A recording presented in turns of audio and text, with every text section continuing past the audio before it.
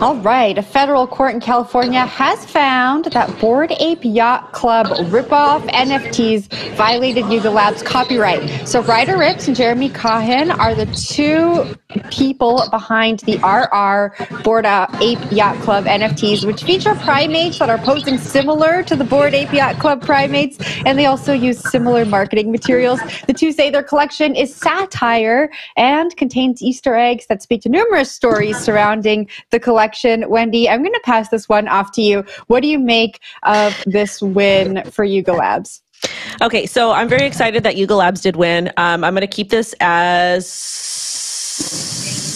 calm as possible because I was actually in a space when a lot of this stuff was happening and I kind of went off on these people about their reason why they were doing this, and it was just kind of an embarrassment to a lot of different things. But I'm glad that they won. I think that some of the things that we do see happen on crypto Twitter or NFT Twitter, and just like a lot of the discourse we have, a lot of it is clout chasing, and we saw a lot on crypto Twitter happen over the weekend. I think it's just kind of silly at this point, and I'm glad that that Yuga Labs did stand up, did take them to court. I'm not a really big advocate for like tattling and doing those types of things, but at the same time, if you're running a company and a business and somebody's trying to do things that are ridiculous and kind of slander you, there is like kind of a fine line with that. So I think that this is an important win for the future moving forward, especially into the NFT space, because these profile pictures are supposed to be the 10,000 generative collections and others that are similar. They're supposed to give the holders different types of opportunities and rights, like the IP rights and the licensing, to where they can actually monetize that. And that's kind of why we decide to invest in some of these projects. So I'm glad that they won.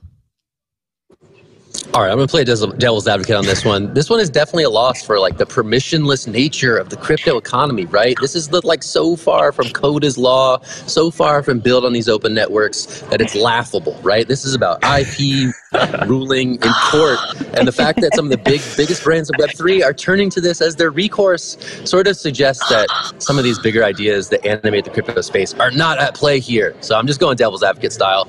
I don't know if that's necessarily is bad that this IP is being protected this way, but I think it is really, really far from the original ethos. We're all of this ready thing. to fight you, Zach. Yeah, everyone wants it. Let's go. I'm with Zach. Zach, it is on me and Jen. It is on site and consensus. It is on. I know Will. I know Will. I'm tossing to Will. His hand was up first. Will, thank you, Zach. Nice little tag team here. Okay, first of all, we have to disclose that Wendy is a bag holder in this situation. So, of course, she's going to side with Team Yuga Labs, which is stamping down on the satires out there. Satire laws are a thing for a reason. We should protect humor at all costs. You have the ability to make these things. You have the ability to right-click save and print it back on chain.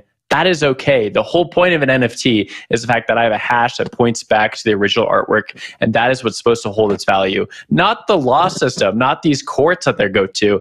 And it's just sort of laughable that Yuga Labs goes and slaps someone else out there who's just a creator. You know, they're a creator just like the Yuga Labs people are creators. You just don't like what they're doing. This might be a derivative of your content. It might be making fun of it. You might not like the reasons for it, but you should have the ability to do it, and Yuga Labs shouldn't be going after them. Zach, I don't know. We can't go much harder than that, though, because, you know, we might end up in a lawsuit if we say stuff too much. And, you know, Wendy might even be on the other side of that lawsuit, taking us down. Yeah, represented by Jen. Wouldn't that be great? Yeah, Jen and Wendy versus Will and Zach in court, in the hash court. Okay, we need some lawyers in our corner. I want to say, Will, you can't be out there tricking people. And if this is satire, show me how it's satire. Jen, it's check just the chain. Similar. Yeah, I know. But if they're out there like representing themselves as the Bored Ape Yacht Club and people are spending their hard-earned money on it, what's the recourse we should take? Like, this law exists in the real world. There are trademarks. You wouldn't be saying the same thing if someone went out and made like a fake pair of Nike shoes. And so I just don't think that that argument is warranted here.